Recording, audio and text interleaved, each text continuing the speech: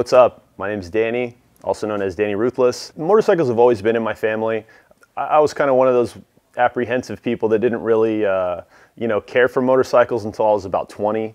I got my first dirt bike. Then after that, it was kind of a snowball effect. I really wasn't interested in going fast or going to the track, or I wanted to do, to jump it, do wheelies and spend time perfecting things like that. Probably when I was about 23, I picked up a sport bike and I started to learn how to wheelie the sport bike. I would, spend time in a random parking lot, learning control, how to do a wheelie. Now fast forward to today, got into the Harley platform probably about a year and a half ago. It was something new. I was kind of bored of the sport bike scene. I wanted something different to do. So I got in the Harley scene and it's been love ever since. These bikes are awesome. For me, riding doesn't really do too much for me.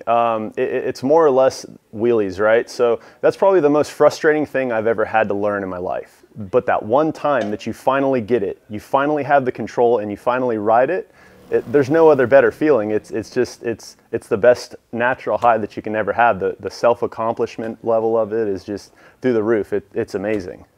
The bike you see right behind me, it's 2018 Fat Bob 114.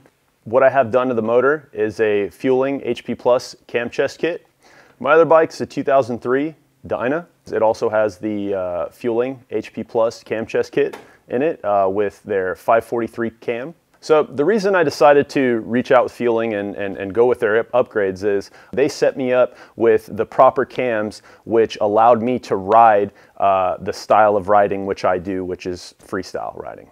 On the Feuling cam chest, the HP Plus setup for my Fat Bob, basically what we did the beehive springs because this bike sees a lot of high RPM. I didn't feel comfortable running the stock springs due to the amount of fatigue that they're going to encounter while being in high RPM with these bikes. So then I also went with their race series lifters. Same thing over on my 03 Dyna. When I ride these bikes, the power delivery is so smooth. It's so crisp. It's so responsive. It makes initiating a drift, initiating a clutch up, just basically anything that you're doing so much easier, so much nicer. And once again, I'm Danny Ruthless, and I ride for Feuling Parts.